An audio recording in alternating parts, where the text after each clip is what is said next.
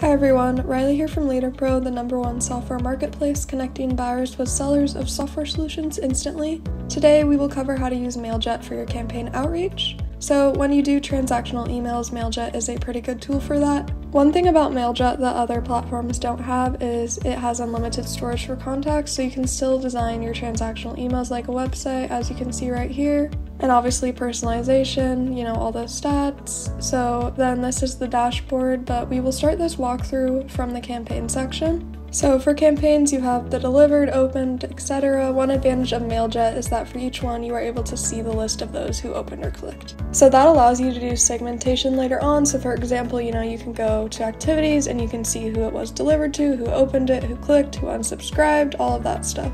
And being able to see who unsubscribed and who marked you as spam is very important, so then you can put those contacts on your unsubscribed list.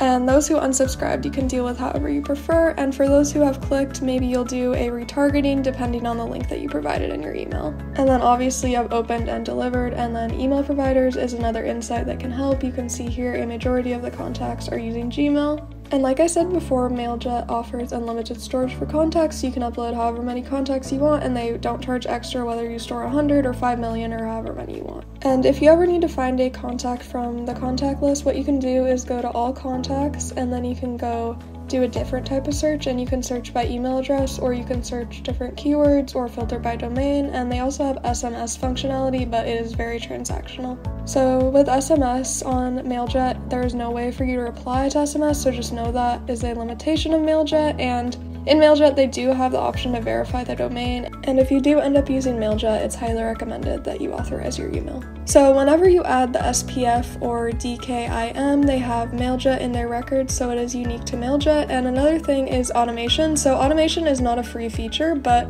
before you pay for it, you should definitely ask the support team how they handle unsubscribers in automation. This is because depending on how you or your team handles replies, if the way you handle replies is having anyone who replied back to you put on the unsubscriber list, make sure to ask the support team that if someone replies and you'd like to exclude them from future outreaches, if they will automatically be excluded before the next outreach or not. And in Mailjet, there's only one setting for exclusion, so it's all managed by one list. So if you'd like to have multiple campaigns with different exclusion lists, then you should probably have different accounts. This is just because, this is the only one exclusion list for all of the campaigns. And so if you want to have multiple exclusion lists, then you should consider having multiple Mailjet accounts. Another thing to note is that Mailjet does have a pretty strict policy when it comes to sending emails. So they have a certain policy when it comes to bounce percentage. For example, if your bounce reaches a certain percentage, then they'll temporarily disable your account. And if that happens, the support team will ask for proof that these emails are opt-in, and they really do care about proof that these emails are opt-in, so that is something to keep in mind if you do want to use Mailjet. Because if you can't prove that, then they will not reactivate your account. And also make sure to have a sample of what you want to say to these contacts. For example, a sample template. So if you have any templates that sound like a cold outreach, Mailjet sometimes will look into that and they will use that as proof to disable your account.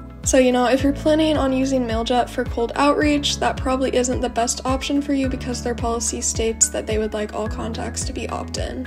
And they do ask for proof of opt-in process if they detect high bounces or any cold outreach messages from your account, so keep that in mind. And then you can always upgrade, or if you want to downgrade your plan, they make it kind of difficult for you to spot. Currently, we're on the free one, but if you're on a paid account, then you can view plans, I believe, and there will be an option for you to select a free account.